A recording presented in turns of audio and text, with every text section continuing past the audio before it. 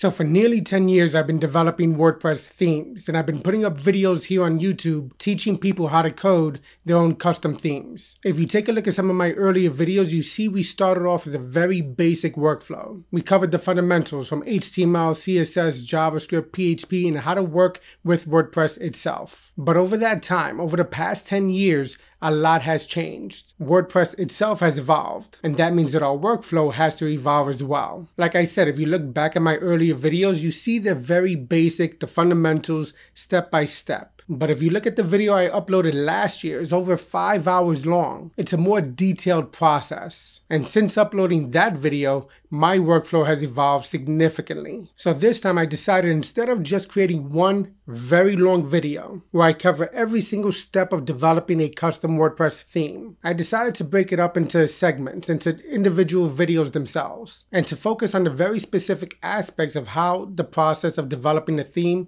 actually works. So this is a new series, it's a new playlist, and there's gonna probably be over 100 videos included in this entire process. And we're gonna be covering everything from how to set up your local development environment, how to use tools like Composer and Node.js, how to implement automation into your workflow, how to use bash scripting, how to configure aliases on your system, both Windows and Mac OS, how to use the Nano code editor, how to implement WP CLI. And on that topic, I did an hour-long video. And in that video, I covered a lot of the aspects of what it takes to get WP CLI going. But in this series of videos, I'm going to enhance that. I'm also going to be showing you how to use Git for version control. But if you've been following the headlines for the past year, you'll notice there's been a massive increase in attacks in terms of WordPress themes and plugins. There's been vulnerabilities reported left and right. So I figured, let me add another layer to this process. Yeah, we could just sit down at a keyboard in front of our computer and just type away coding a WordPress theme. But my goal has always been to, how can I create an effective, productive, efficient workflow that's also very secure? So while no code will ever be 100% secure, we could do everything we possibly can to make sure that we're using best practices. And part of that is using static analysis tools. So in this series of videos, we're going to be going into static analysis tools like PHPStan. But it doesn't stop there, because you know that not one program can identify every possible issue. So we're going to be adding additional layers to that.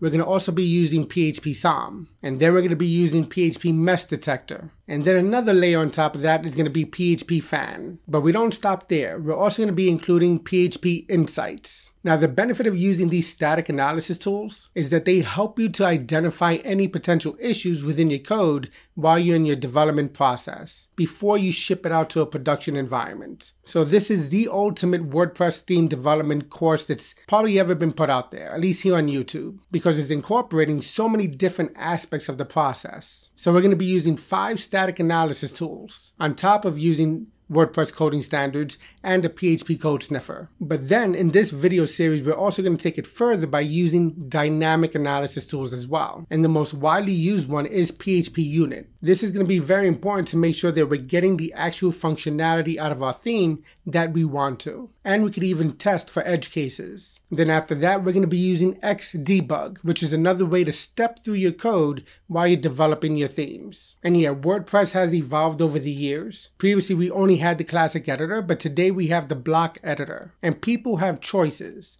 But if you notice, if you go into the WordPress.org website and you go to the theme section, the overwhelming majority of themes are going to be hybrid themes. Not 100% block themes, not 100% classic themes, but hybrid themes. So DevWP is a hybrid WordPress theme. It gives people the option to either use the classic editor or to use the block editor. And beyond that, we can use the customizer to make sure that our theme, our website, the front end, looks exactly how we want it to look. But this is a development theme. It's always a work in progress, and every theme is like that. That's why you get a million notifications whenever you start up your WordPress website, or whenever you check your smartphone or your tablet or your laptop. It seems like code always needs to be updated. Now, who is this course for?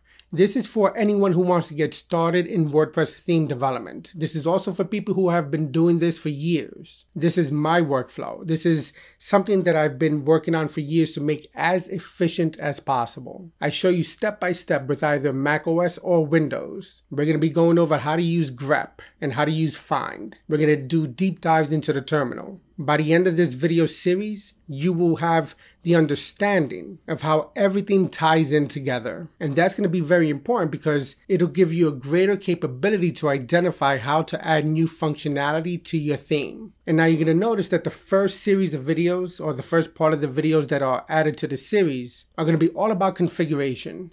And the reason why I'm doing that is because setting up your developer environment initially to be the exact way you want it to be might be a small investment in time initially, but will be a significant time saver later on. Now, WordPress powers well over 40% of the modern web and has over 60% of the CMS or content management system market. And that number is growing. Yeah, there's a couple of other competitors out there, but if you look at the actual numbers, WordPress is the dominant force, and every WordPress website needs a WordPress theme. And there's already millions of websites already using WordPress. That means you have a large user base of potential clients or potential people who would purchase your theme. I mean, think about it. One of the most successful themes out there is the Avada theme. That one sells about 5,000 themes per month at $70 per sale. Now do the math on that.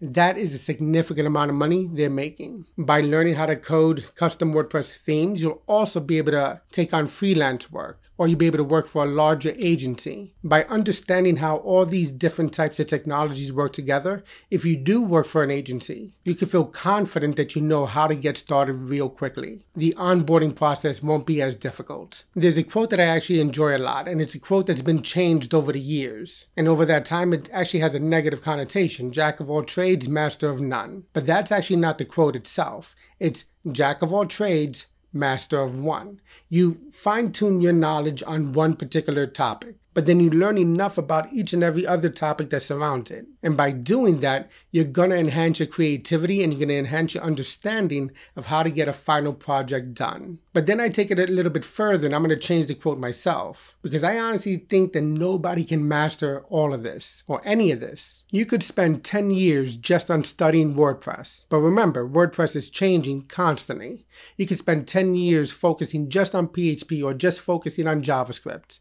But guess what? Those languages evolve as well. So now I like to say, jack of all trades, mastering one. And that pretty much entails the fact that you're going to always be learning. I'm still learning. There's so much more that I need to figure out myself. And this is my journey, and I want to help you along your path. So I'm providing these videos right here on YouTube, and I'm going to show you all the code. I'm going to step through it step by step, line by line. And if you want to support the channel, you can head on over to my website, PixemWeb.com, and purchase a copy of DevWP. This is a project I've been working on for almost 10 years straight. And again, we started off with a very basic workflow, but now we have a very advanced process. Just to recap, we're going to be going over how to set up your developer environment, how to use the underscores theme, how to use Bootstrap for the front-end framework, how to set up your own nav walker. I'm going to show you how to no longer need to depend on some of the dependencies like Gulp or Grunt or any of the others out there. We're going to create our own custom code that's going to handle the minification and concatenation of files. We're going to be going over how to ensure that we're using best practices. And the goal is to make sure that we release highly effective themes that have the features and functionality people are looking for, with an emphasis on performance and security. Now, the beauty of this process is that you could take what you learn here with the static analysis tools, with the dynamic analysis tools with Xdebug, and you could actually start going through some of the other plugins and themes and see how they work. And you might be able to find a bug in that you could actually get paid to resolve. There's a bunch of bug bounty programs out there. WordFence has one.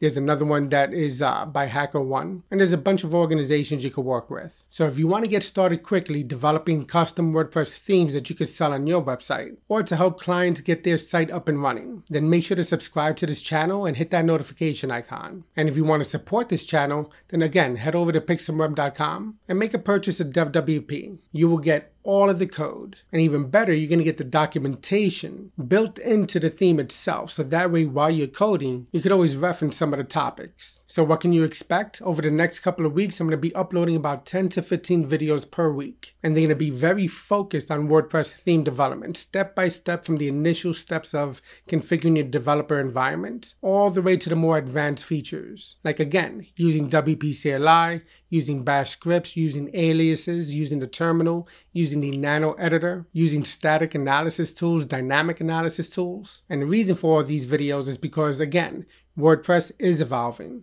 That means that DevWP has to evolve. And in order for that to happen, my process has to evolve. And I want to share my journey with you. And if you find it useful, I hope you support the channel. And as always, thanks for watching, and I'll see you in the next video. Happy coding.